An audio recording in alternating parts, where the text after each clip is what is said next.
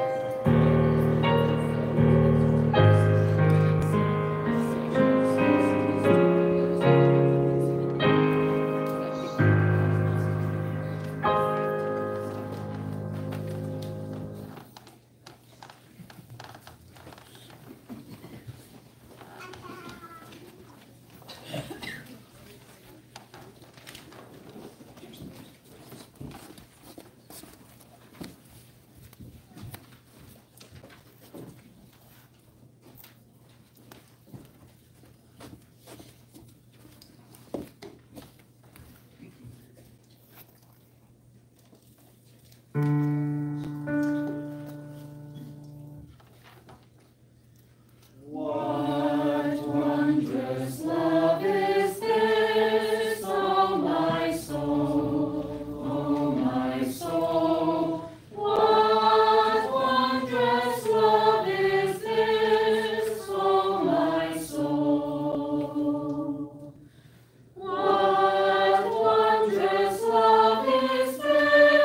that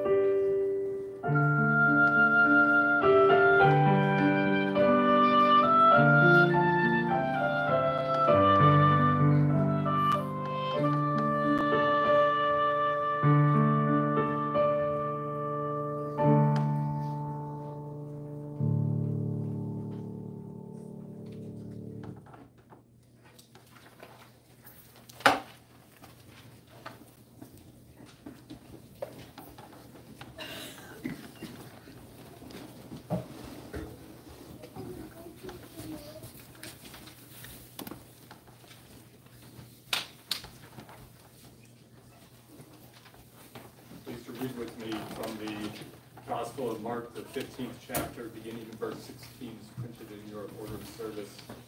Mark 15:16.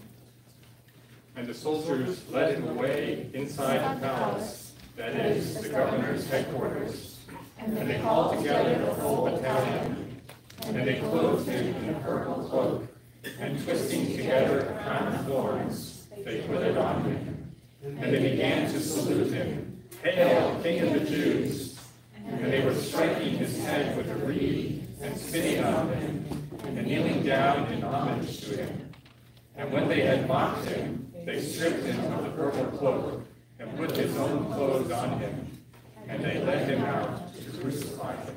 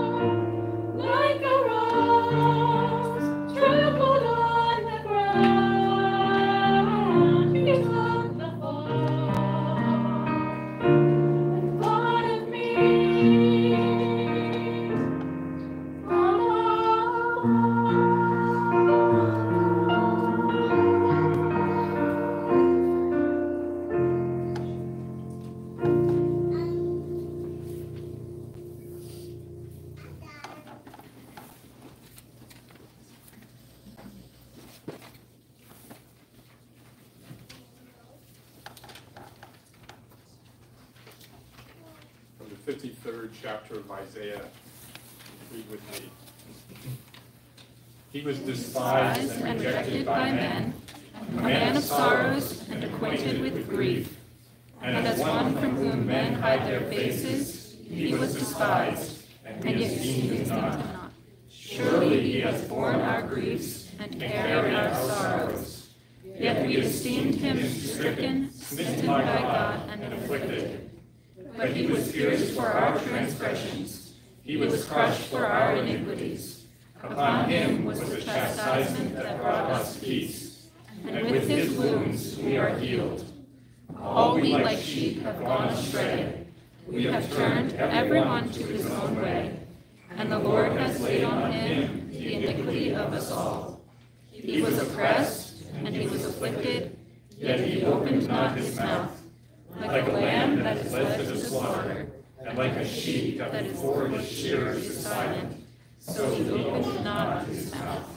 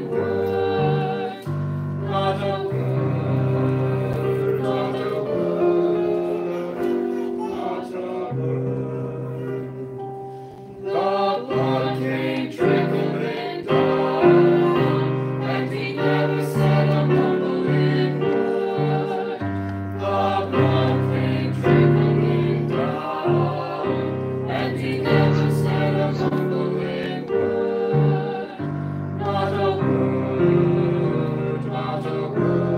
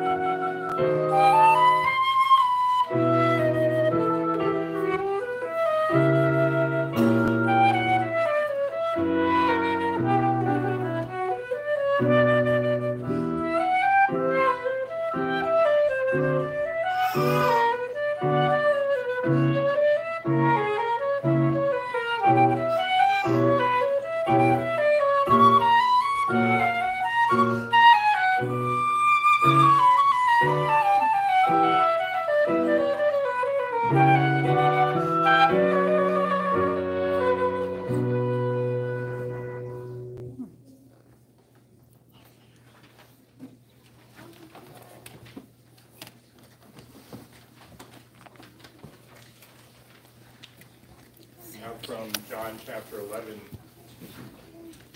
read with me. So the chief priests and the Pharisees gathered the council and said, "What are we to do? For this man performs many signs. If we let him go on like this, everyone will believe in him, and the Romans will come and take away both our place and our nation." But one of them, Caiaphas, who was high priest that year, said to them, "You know nothing at all, nor do you understand that it is better for you that one man should die for the people, not that the whole nation should perish." He did not say this of his own accord, but being high priest that year, he prophesied that Jesus would die for the nation, and not for the nation only, but also to gather into one the children of God who are scattered abroad. Now please stand for the singing of "There is a Fountain Filled with Blood," number 253.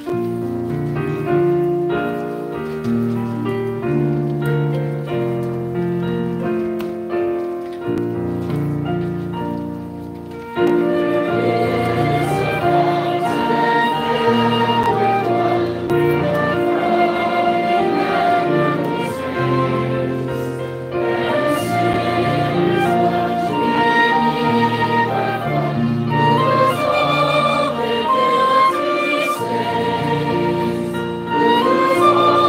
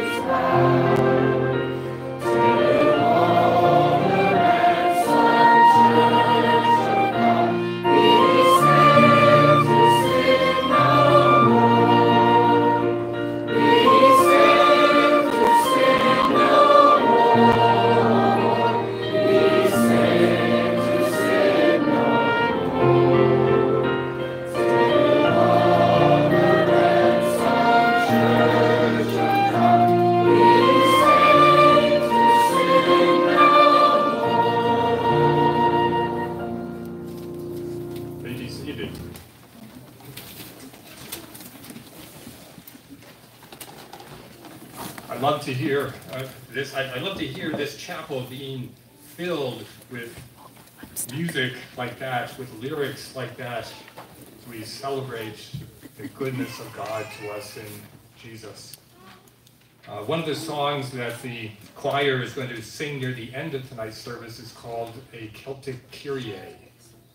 So Celtic, imagine you know, as you might guess, in this case it refers to a particular musical style that comes from a particular place in the United Kingdom. When we sing it, you're going to hear the little lilt in the music.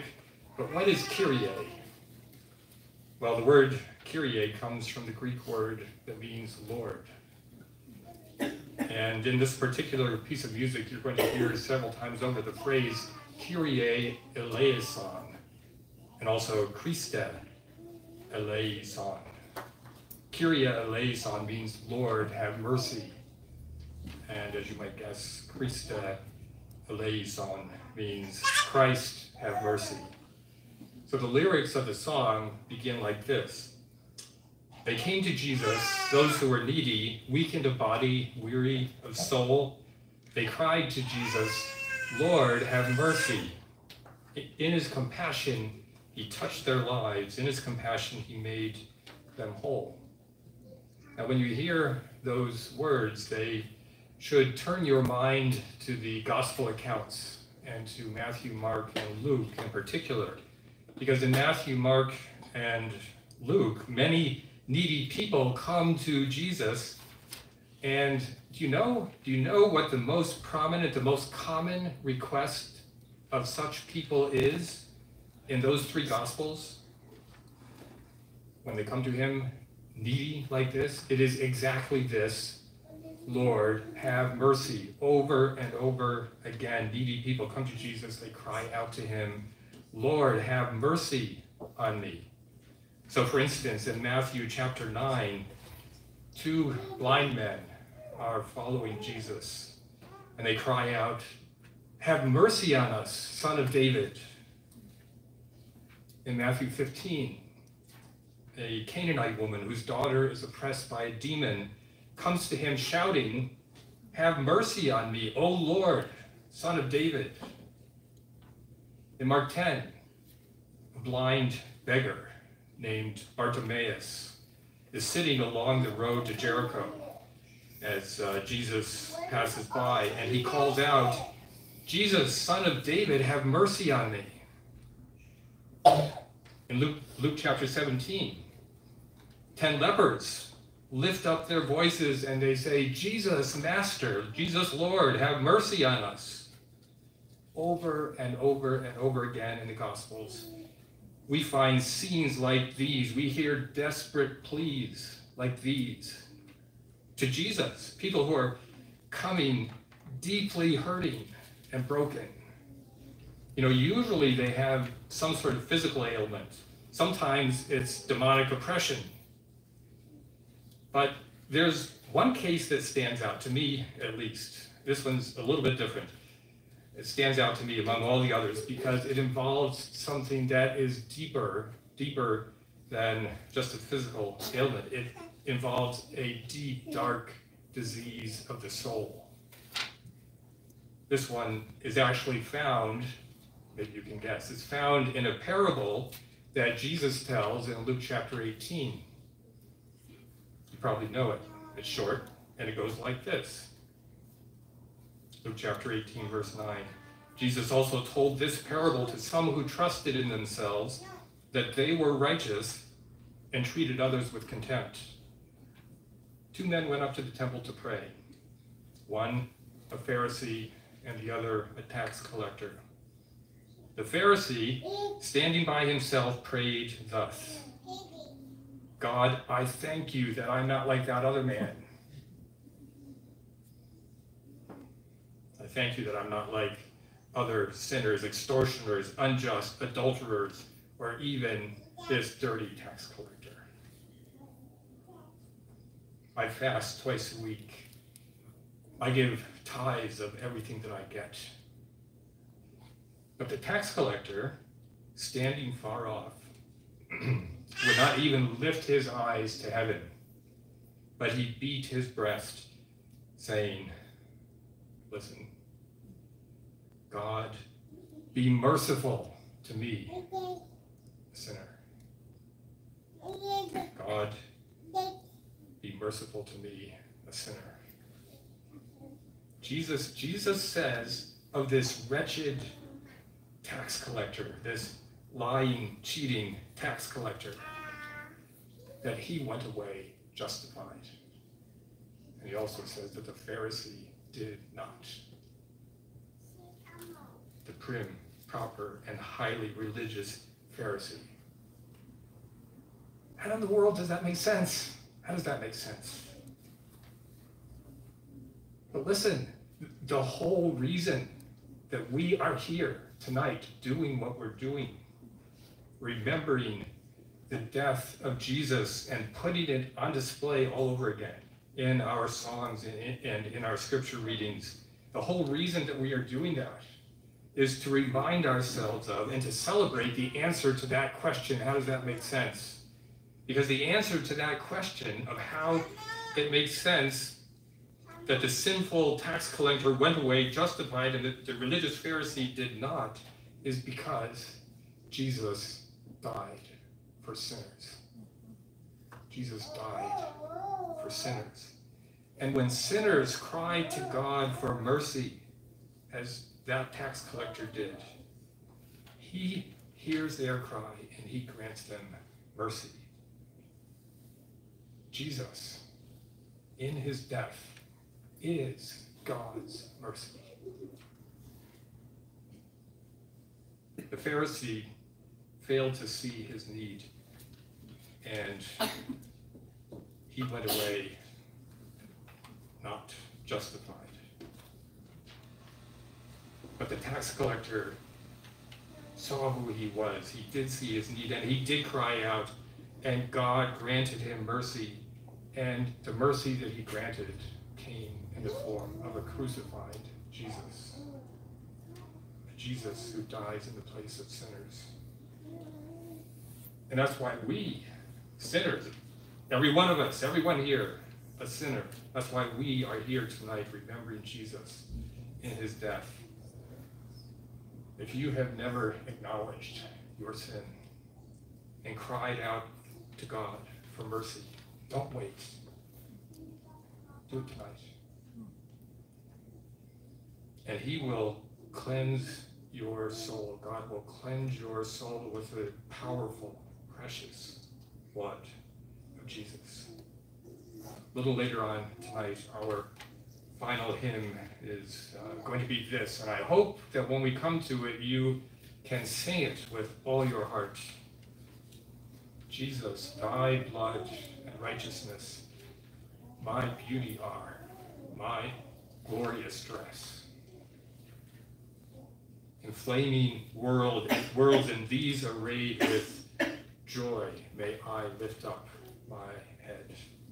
Praise be to God that he is so merciful to send us his Son to be crucified in our place. Praise God for his mercy.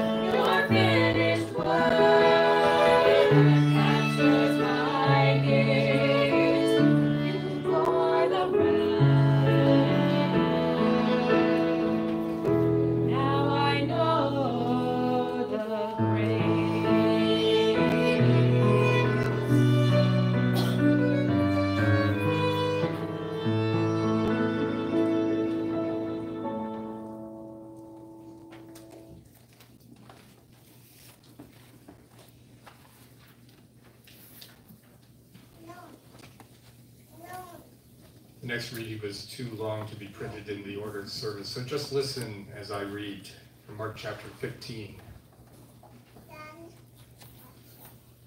And they crucified him and divided his garments among them, casting lots for them to decide what he should take. And it was the third hour when they crucified him. And the inscription of the charge against him read, "The King of the Jews." And with him they crucified two robbers, one on his right and one on his left. And those who passed by derided him, wagging their heads and saying, "Aha, you who would destroy the temple and rebuild it in 3 days, save yourself and come down from the cross." So also the chief priests and the scribes mocked him to one another, saying, "He saved others, he cannot save himself. Let the Christ, the King of Israel, come down now from the cross, that we may see and believe." Those who were crucified with him also reviled him. And when the 6th hour had come, there was darkness over the whole land until the 9th hour. And at the 9th hour, Jesus cried with a loud voice, "Eloi, Eloi, lama sabachthani," which means, my God, why have you forsaken me?" And some of the bystanders hearing it said, "Behold, he's calling Elijah." And someone ran and filled a sponge with sour wine, put it on a reed and gave it to him to drink, saying, "Wait, let us see whether Elijah will come to take him down." And Jesus uttered a loud cry and breathed his last, and the curtain of the temple was torn in two from top to bottom. And when the centurion who stood facing him saw that in this way he breathed his last, he said, "Truly, this man was the Son of God."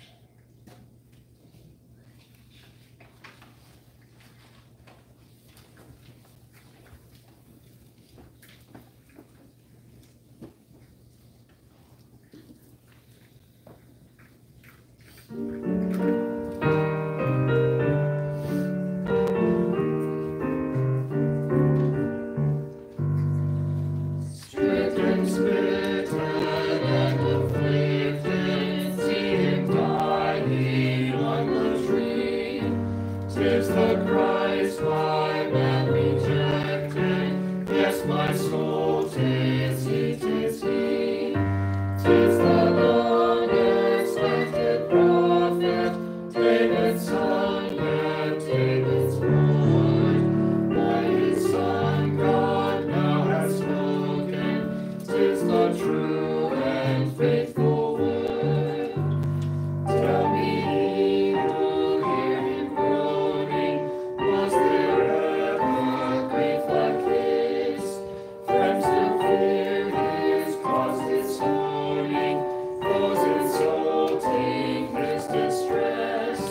Many hands were raised to wound him, none would interpose to save. But the deepest stroke that pierced him was the stroke that justice gave. Ye who think of sin but lightly, nor suppose the evil great, here may view its nature rightly, here its guilt may estimate. Mark the sacrifice appointed, see who bears the awful wound. 'Tis the Word, the Lord's anointed, Son of man and Son of God.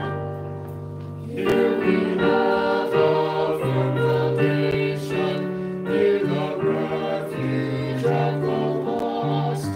Christ the rock of our salvation is the name of which we boast. Lamb of God, for sinners wounded, sacrificed to cancel guilt. None shall ever be confounded, who on him their hope hath built.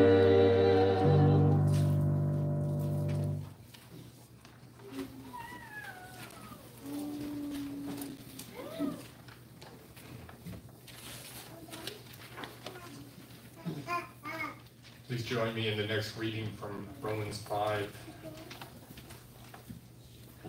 Therefore, just as sin came into the world through one man, and death through sin, and so the death spread to all men because all sinned. For sin indeed was in the world before the law was given, but sin is not counted where there is no law. Yet death reigned from Adam to Moses, even over those whose sinning was not like the transgression of Adam, who was a type of the one who was to come. But the free gift is not like the trespass. For if many died through one man's trespass, much more have the grace of God and the free gift by the grace of that one man, Jesus Christ, abounded for many. Please stand again as we sing number 468.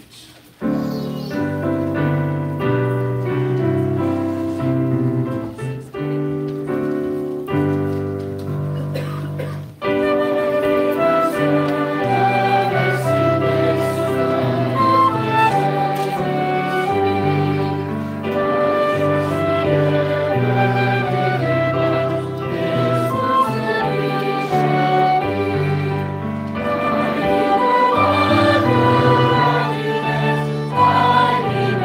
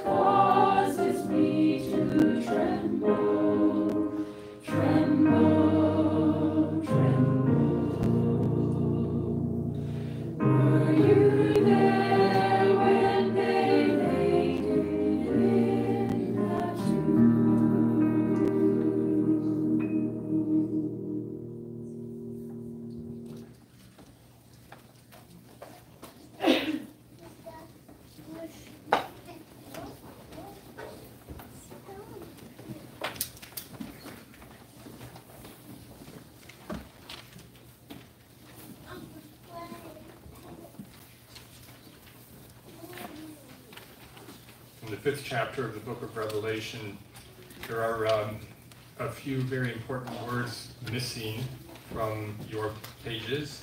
So I'm going to ask you to let me read the very beginning, then when I put out my hands, you join. Revelation 5, verse 6. And between the throne and the 4 living creatures and among the elders, I saw a lamb standing as though it had been slain. And they sang a new song, saying, Worthy are you to take the scroll and to open its seals, for you were slain, and by your blood you ransomed people for God from every tribe and language and people and nation. And you have made them a kingdom and priests to our God, and they shall reign on earth. And I looked, and I heard around the throne, and the living creatures and the elders, the voice of many angels, numbering myriads of myriads and thousands of thousands, saying with a loud voice, Worthy is the Lamb who was slain, to receive power and wealth and wisdom and might and honor and glory and blessing. And I heard every creature in heaven and on earth and under the earth and in the sea and all that is in them, saying, To him who sits on the throne and to the Lamb be blessing and honor and glory and might forever and ever. And the 4 living creatures said, Amen. And the elders fell down and worshipped. Our final hymn tonight is also our closing prayer. It's addressed, you'll see it as you look at the words, it's addressed to our Lord Jesus, number 520 in the Trinity hymnal. Let's stand together and sing it. We'll sing it as a prayer with joy and with wonder. Number 520, Jesus, thy blood and righteousness.